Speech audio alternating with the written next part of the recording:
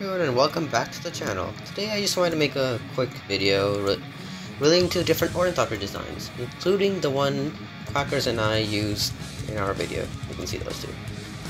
So yeah, if you haven't checked out that video, go check that out right after this one. But yeah, I guess we should get into it. Generally, Ornithopters rely on two methods of propulsion. I mean, you can use anything, you just need reciprocating motion. But generally, it's either servos, like this one, or pistons, like this one, which they're contracted, but you can see those. Why? Because they're fast and strong. Simple. And you see that hinge there?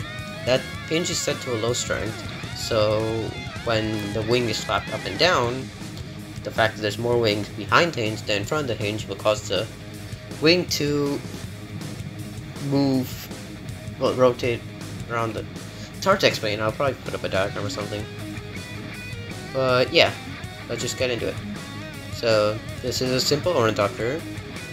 Here's the timings if you want to see them. It's just using servos, times 0.1, 0.1, max speed, like a toggle. And these are set to 20 strength out of 100. So yeah, simple Ornithopter. It doesn't have to flap this fast, you can make it flap a lot slower. And yeah, it flies. Anyways, we can let that fly away. This one uses pistons, and this is the same design that I used for my Ornithopter in the video. It's just with big wings, so you can see they flap a bit more and make a bit more noise, but same concept. And yeah, it flies pretty nice. Fast flapping motion. If you want to make it look more like the Ornithopter from Dune, maybe use like the smaller wings like I did. And it just flies nicely.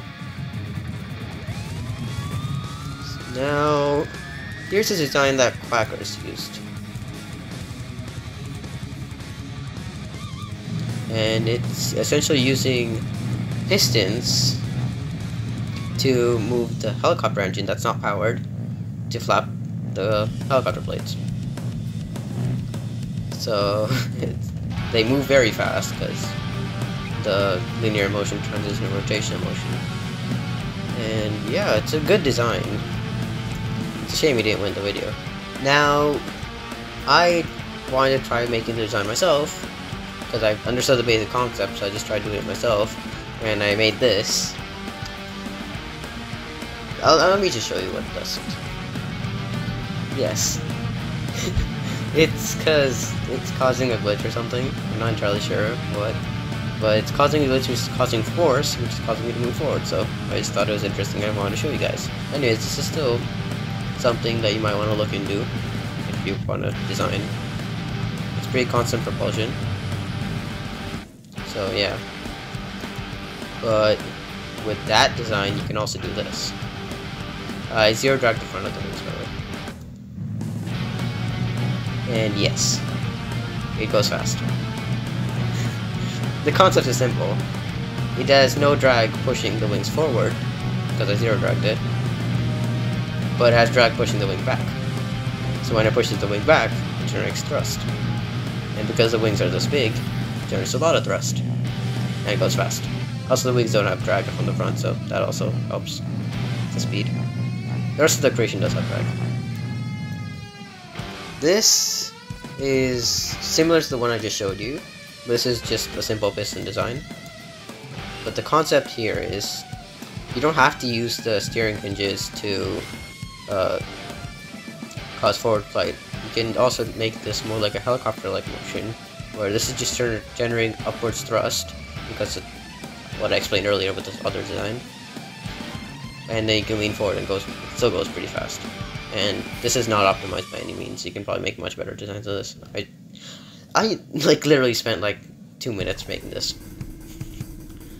And all the variations and stuff. So yeah, all that. Now I guess I'll show you some of my designs from previous stuff. And I guess Quackerz' design as well. So this one, like I said, uses the piston method with thin wings. The front wings are small modular wings, the back wings are spoilers. Upside down spoilers provide a lot more lift, so I wanted to balance it and did that. It's not going to fly as well as it did in the video because that was like half gravity. You know what, I'm just going to turn the gravity down.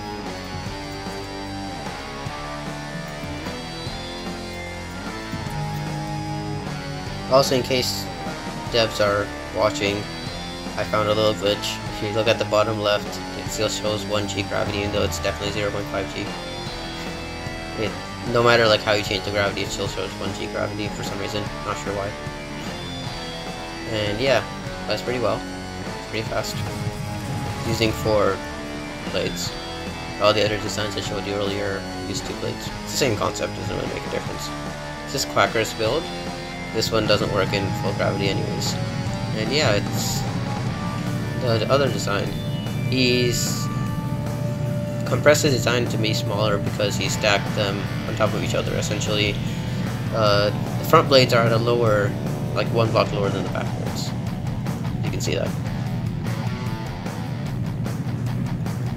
And before the video, I made these 2 Ornithopter designs. This one, you might have seen it a bit in the video. I made it after Airborne came out. It's kind of hard to take off. 1 second. There we go. So yeah, it flies pretty nice. It's using sails and it's double stacked servos for more speed. And yeah, simple design. You can see it. No gyros for this one. It's relying on servos at the edge of the wings for roll control and the back tail with the giant sails for pitch control. And yeah, not as good as the piston design so when it comes to speed and performance, but still good Ornithopter design. And my first ever Ornithopter. You probably saw this in the video, but yeah, it's not great. It flies, it goes forward, it can turn a bit. It's hard to go which way you want to go when it comes to turning, but it works.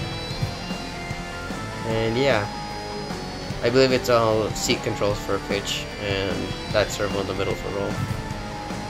So anyways, I hope you guys enjoyed the video. It's a short one, just to show you guys some designs for Ornithopters. And yeah, we'll see you in the next video, I guess. Maybe a multiplayer one. We'll see. Goodbye.